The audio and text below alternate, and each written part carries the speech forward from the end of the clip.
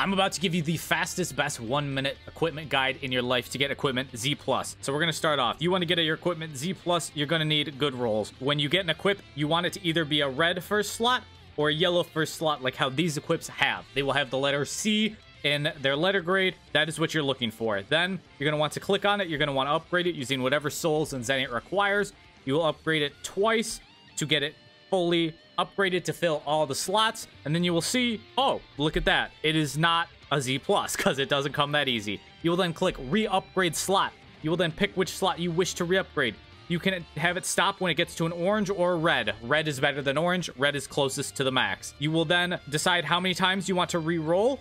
You will click re-upgrade. It'll show you the cost. You accept. You click re-upgrade, and it will then tell you if you got the thing or not. You will then go until you get yellow and red slots in the second and third slot, and there you go. That's how you get equipped Z+.